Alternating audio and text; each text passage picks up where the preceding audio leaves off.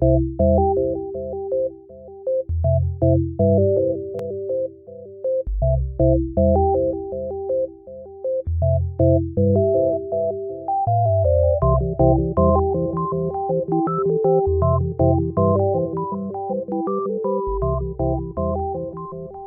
to Manawaker Studios Flash Fiction Podcast. I'm CB Droege. This week, Red by Emma Rhyne. You'd made it 12 years, and it took one Tuesday piano lesson at 4 p.m. to break you. Ashamed, nonetheless you stared like a common caveman when she wasn't looking, and the gold band constricting you burned as it faded away. As Melly, your daughter, sick bastard, your 8-year-old daughter with her mother's eyes, learned middle C, you watched how the warm lamplight bounced off that red dress when Miss Lowell bent to place Milly's fingers along the ivory keys, and the backs of Miss Lowell's ivory thighs showed for a moment that kept you awake at night while Annie dreamed across the pillows. Miss Lowell's whole apartment filled with an intoxicating aroma that stopped your heart, and when she stepped closer for the check that you wished above all else didn't say Mr. and Mrs. Henry Wilkins, but did. And then she smiled. It was then that you knew you were a dead man. The funny thing is, you never stopped loving Annie. You fought like any couple fights, but then you made up like any couple makes up, and that system worked fine for 12 years. Melly, admittedly, brought discord. You and Annie had never considered yourselves, an unambitious accountant and her husband who dropped out of college to paint houses, responsible enough to have a child. Turns out they're easy enough. You just did for Melly whatever the neighbors, Mr. and Mrs. Fly Their Private Plane on Tuesdays, did for their son Reggie. And that's how you found Miss Lowell, the piano teacher, in her low-lit apartment that smelled like sin, in a dress that never seemed to settle itself on her body, but always looked for a way out of its obligation to cover her up. Annie could only take Melly to Friday lessons because of her work schedule. You got every Tuesday after school. It got so bad that you couldn't focus Tuesday mornings, and you spilled a can of eggshell all down into Mr. Tiven's Delilah's. Climbing the tight stairwell to Miss Lowell's apartment, with Melly's hand, sticky from the after-school chocolate that had become your Tuesday tradition after hearing Reggie got ice cream before his Wednesday lessons, your paint-spotted tennis shoes gained 10 pounds.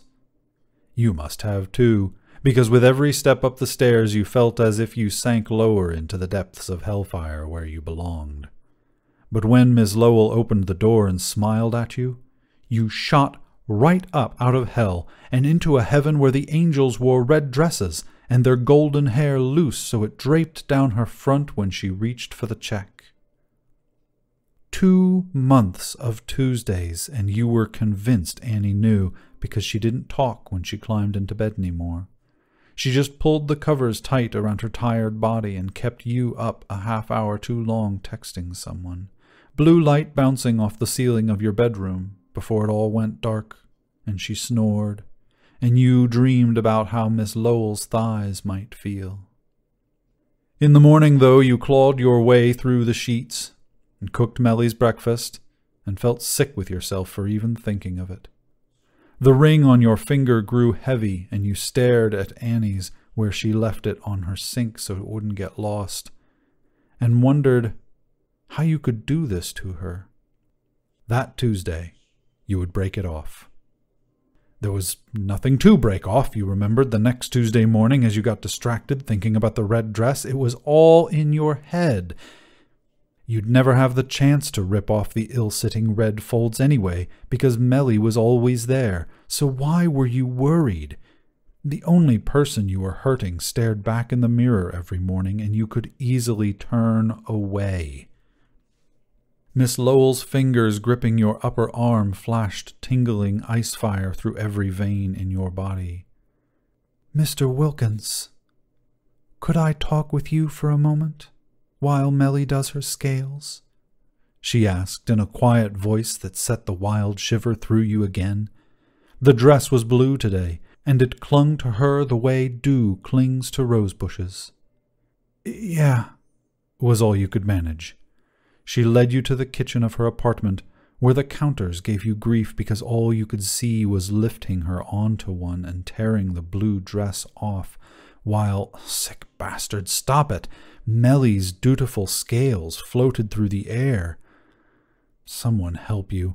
You tried to remember how to breathe. "Mr. Wilkins." Her hair smelled like spontaneous intrigue, desire.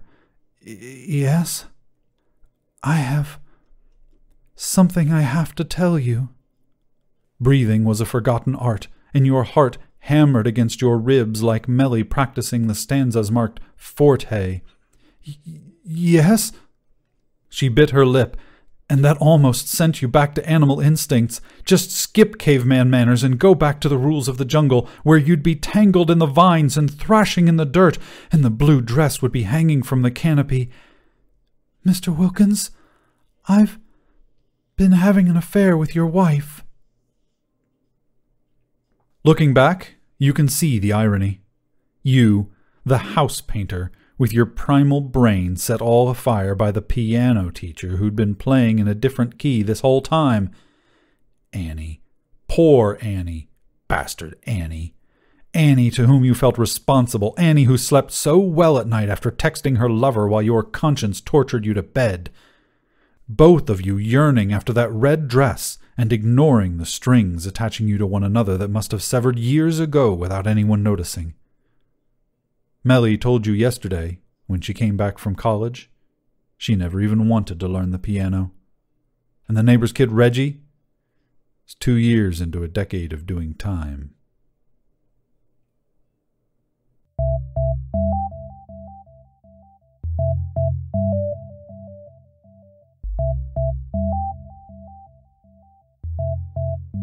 This has been Red, written by Emma Rhyne.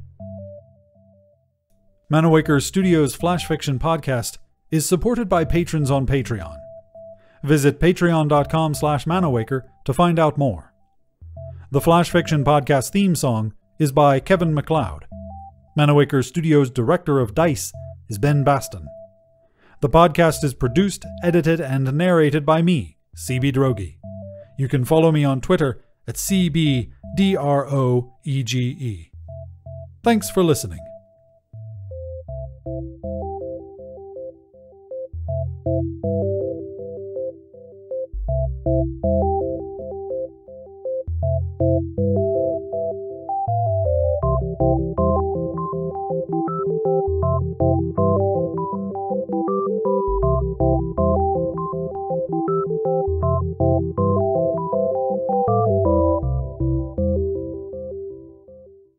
On the next installment of Flash Fiction Podcast, "Couldn't you get a communication system?"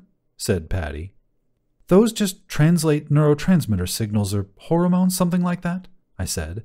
The messages were nothing more than, "I love you, I love you, I love you," when he lay beside me, and "panic, panic, panic" when I was at work.